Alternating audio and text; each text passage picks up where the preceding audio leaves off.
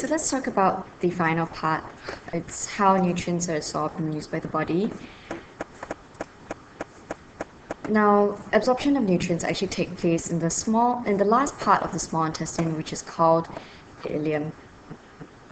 Now, in the ileum, there are many finger-like projections, and these finger-like projections are called villi. That's the plural form of the word. So if you look at the picture here, this is the wall of the small intestine. And these little pink things, which project into the lumen, or the hole rather, or the tube of the small intestine, these are the villi. And what the villi do is they actually increase the surface area of the small intestine so that there is better absorption of nutrients. Now, if you actually took the inside of the small intestine, you stretch it all out, it would actually be large enough to cover a football field. So you can imagine that's a really large surface area for absorption. Now we take a closer look at each of the villus. Now, villus is the singular form of the word villi. So here is a villus, okay, this thing here. And in each villus, there is a network of blood vessels. So that's this blue and red thing here. And there's also this thing called a lacteal in the center, which is the yellow thing. Now, amino acids and glucose actually pass through the walls of the blood vessels and gets transported by the blood to the liver. So the amino acids and glucose, they get absorbed through these blood vessels here. On the other hand, your fatty acids and your glycerol, they are going to go into the lacteal. So that's what it's going to say in the next slide. So here, fatty acids and glycerol, they pass through the walls of the lacteal. And once they're inside the lacteal, they actually recombine to form fat globules. And the fat globules are transported by something called lymph. And this lymph is carried within your lymphatic system and eventually passes into your bloodstream.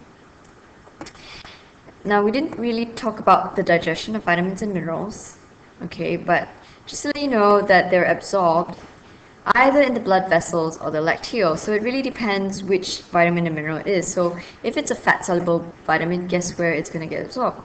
Yep, that's right. It's going to go into your lymph because it's fat-soluble. It's going to follow the fat. Okay, so the rest will most likely go into your blood vessels. Okay, so assimilation of nutrients. Now, the word assimilation basically means what happens to the nutrients after it gets absorbed. And okay, so during assimilation, glucose is used by cells to produce energy, and you would have known this from the carbohydrate chapter, because the main role of carbohydrates in the body is to produce energy. The next one, amino acids, once they enter cells, they're actually used to produce protoplasm, which is used for growth and repair of the body. So if you have a cell, here's your cell with a nucleus. The amino acids go here. That's the protoplasm, the stuff inside the cell. Okay? Now, amino acids are also used to produce enzymes, because enzymes are made of proteins and also hormones. Now, glycerol and fatty acids, they're used for building the cell protoplasm, so they're also used to make the stuff inside the cell, but they also are used for the cell membrane, so that's this thing here. That's what actually gives the cell its shape. Now, what happens to the undigested and unabsorbed materials? So, in the first lesson, I asked you what actually happens to that sandwich to turn it into that lump of brown stuff. Okay, so now we're talking about that brown stuff. Now, the digested food, once all the nutrients have been absorbed, it passes into the large intestine. And here in the large intestine, you have undigested food and stuff such as dietary fiber. In the large intestine, all the water starts to get absorbed. Well, not all, most. So once it's traveled through the large intestine and most of the water has been removed, what's left is indigested food residue.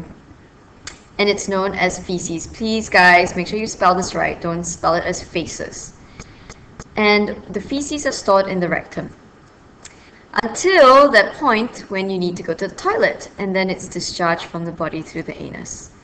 And that's the end of digestion.